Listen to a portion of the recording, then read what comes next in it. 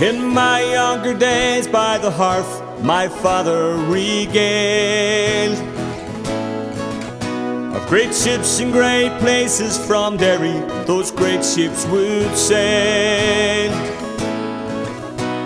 The streets lined with gold where a man could grow old without sweating each day for the land.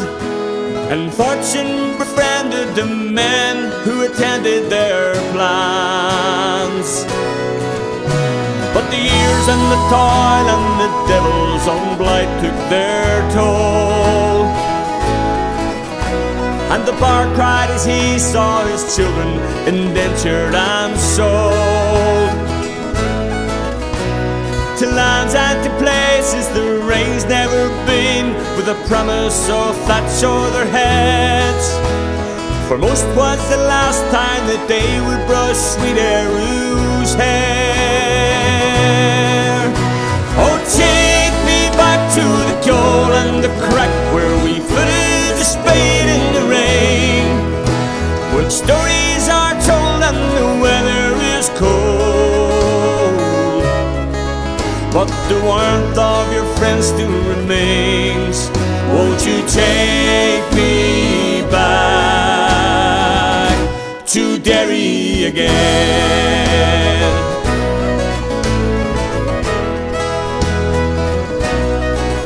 So I travelled away and I sweated each day for the man. But at night my dreams swam by Atlantic, washed Tyrconnell sands, with a plough on the yoke near the grove of the oak, by my father's rough hands tilled the soil. The same weathered hands built our house by the great river Foyle. Oh, take me back to the Cole and the crack where we footed the spade in the rain, where the stories are told and the weather is cold. But the warmth of her people remains. Won't you take me back to Derry again?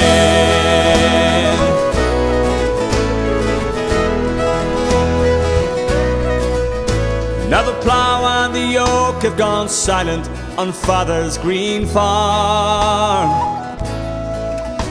but the land it still lives and wants not but a father's son's hand.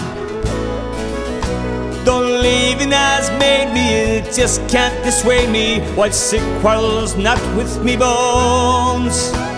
The lip of the estuaries where my life's best dreams are sown.